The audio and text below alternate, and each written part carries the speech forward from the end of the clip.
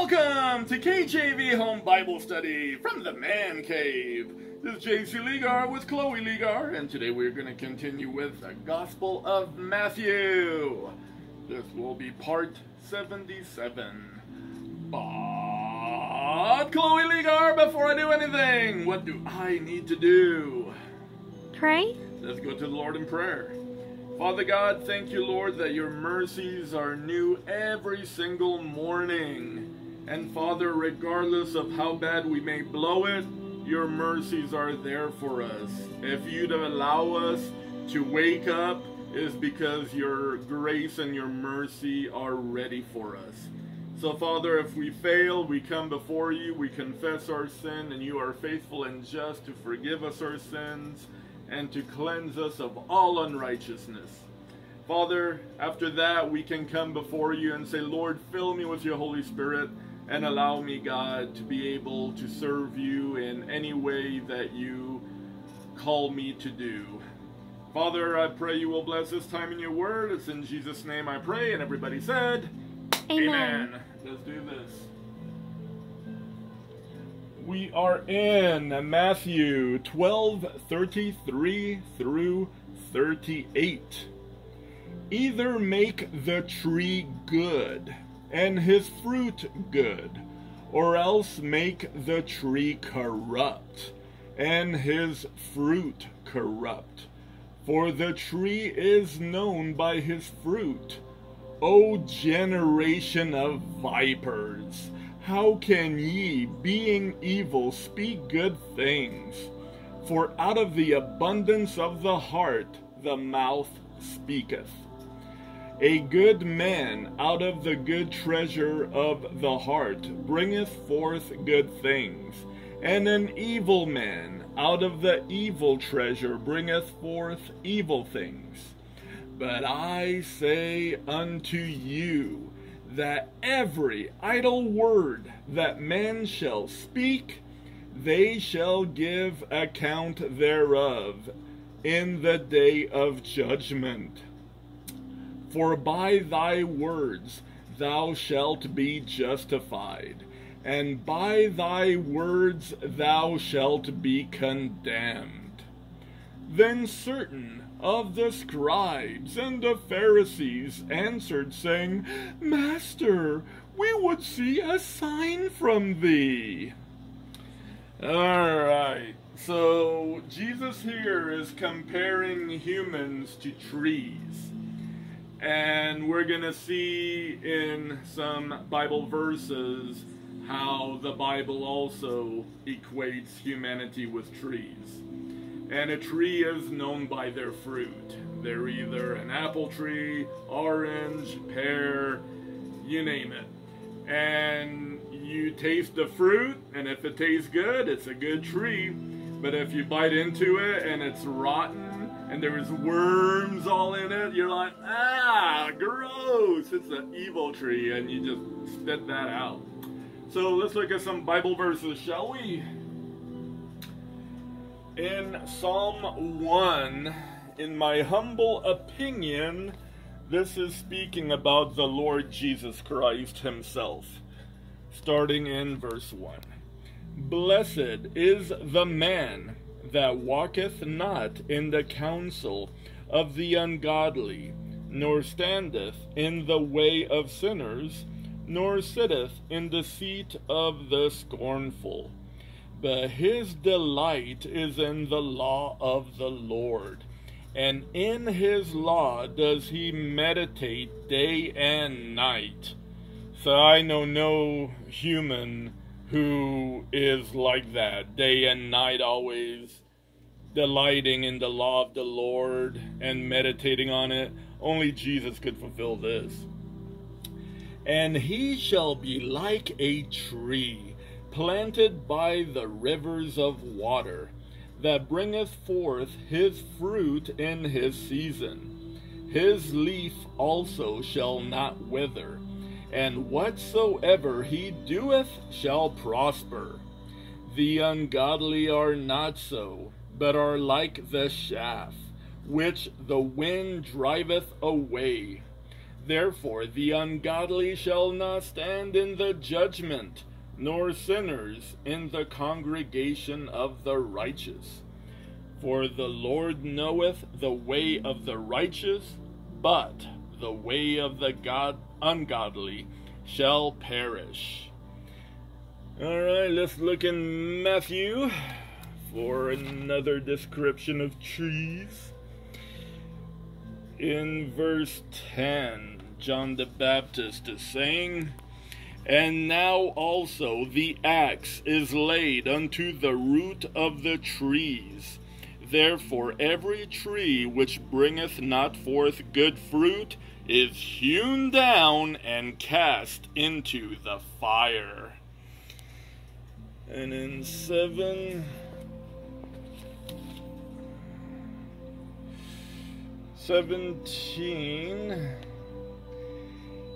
even so every good tree bringeth forth good fruit, but a corrupt tree bringeth forth evil fruit.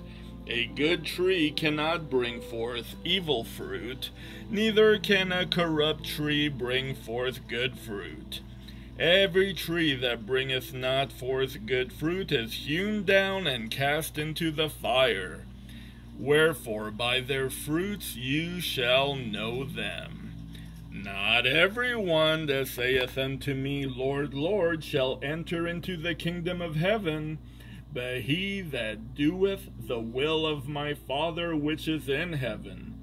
Many will say unto me in that day, Lord, Lord, have we not prophesied in thy name? And in thy name have cast out devils? And in thy name done many wonderful works? Where? And then will I profess unto them, I never knew you.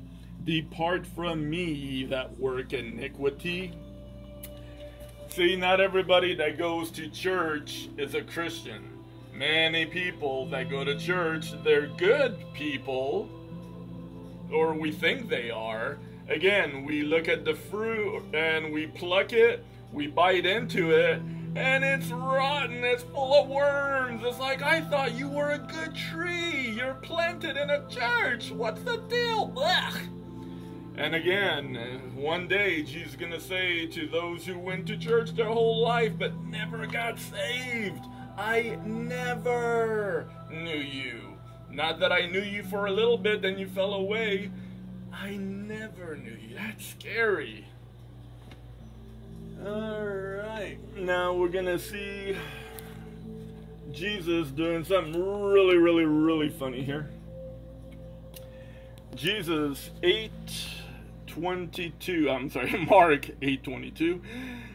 And he cometh to Bethsaida, and they bring a blind man unto him, and besought him to touch him.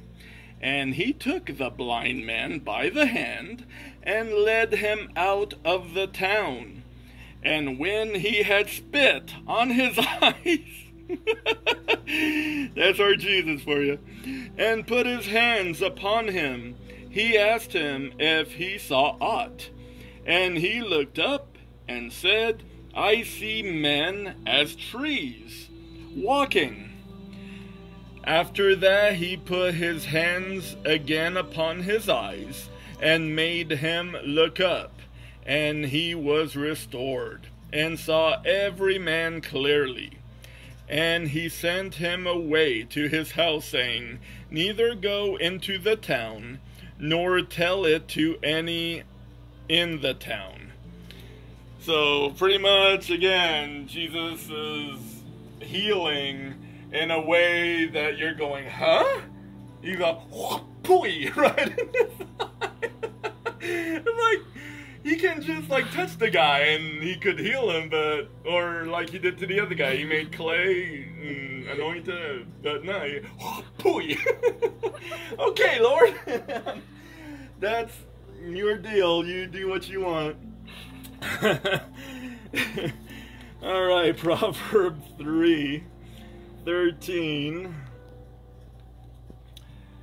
Happy is the man that findeth wisdom, and the man that getteth understanding. For the merchandise of it is better than the merchandise of silver, and the gain thereof than fine gold. She is more precious than rubies, and all the things thou canst desire are not to be compared unto her. Length of days is in her right hand, and in her left hand riches and honor. Her ways are ways of pleasantness, and all her paths are peace. She is a tree of life to them that lay hold upon her, and happy is everyone that retaineth her. So again, here we got wisdom that is as a tree. And in Proverbs 11:30, the fruit of the righteous is a tree of life, and he that winneth souls is wise. So one of the things as a Christian, if you are from a good tree, the fruit you're gonna bear is that of a soul winner. You will purpose yourself with sharing your faith. Again, you cannot save anyone, but you give people the opportunity to make that choice. You present them Jesus, and you say, taste and see that the Lord is good. And if they got a hunger in their heart, they're gonna seek and find the Lord, and they're gonna taste, and they're gonna go, wow, Jesus is good for my soul. And our last verse is Matthew again, in 16.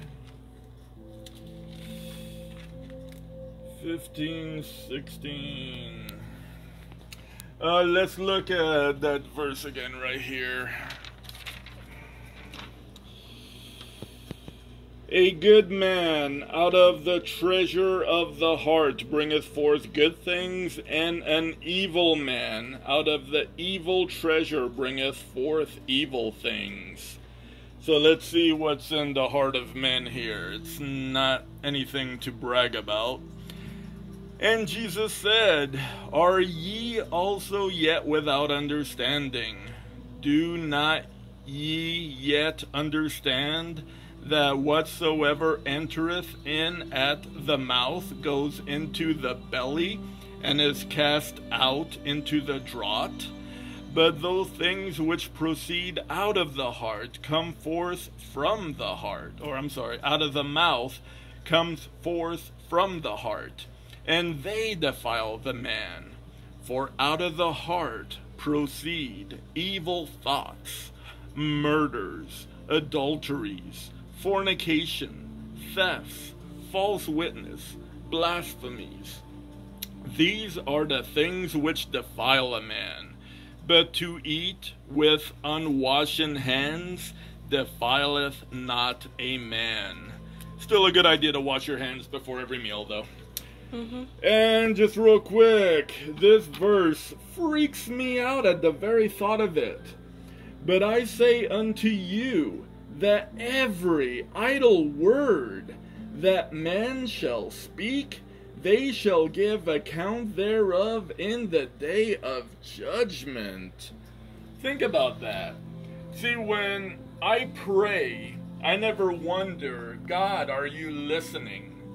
Because if God is going to record every idle word that an unsaved man says, so that they have to give an account thereof in the day of judgment, then I know that when I pray, my Heavenly Father is paying attention to every word that I speak. It goes into His ears.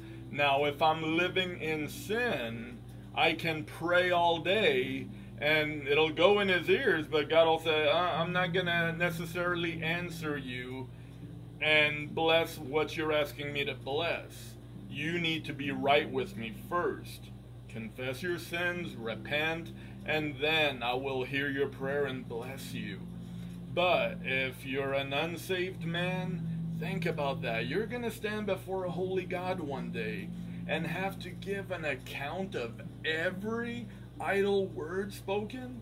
And God not only is going to give an account of your words, you're going to have to give an account of your thoughts, of your actions, and those things that you knew to be right and you didn't do.